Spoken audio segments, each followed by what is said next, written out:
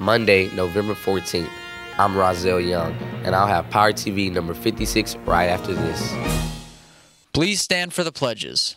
I pledge allegiance to the flag of the United States of America and to the republic for which it stands, one nation, under God, indivisible, with liberty and justice for all. Please remain standing for the Texas Pledge. Honor the Texas flag. I pledge allegiance to thee, Texas, one state under God, one and indivisible. Please remain standing for the moment of silence.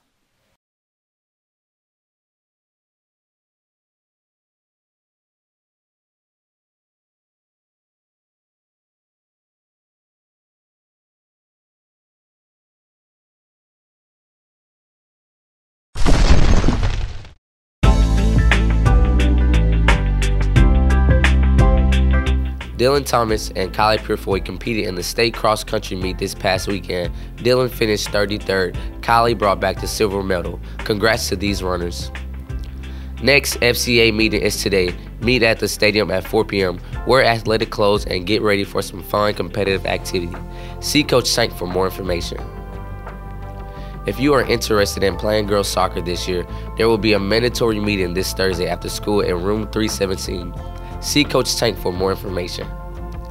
Congratulations to Miss Lewis, recognized by CISD at the Crandall High School Teacher of the Month, and our very own Miss Lolly, Staff Member of the Month. Way to go.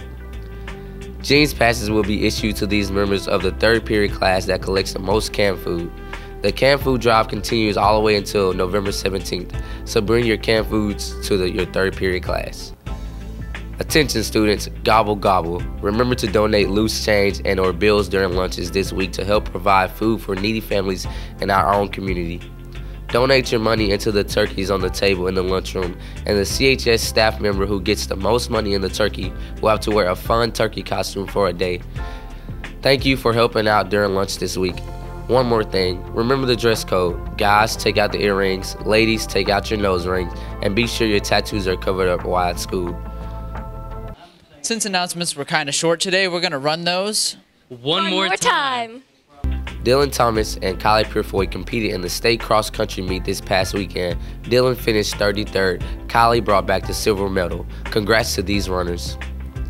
Next FCA meeting is today. Meet at the stadium at 4 p.m. Wear athletic clothes and get ready for some fun competitive activity.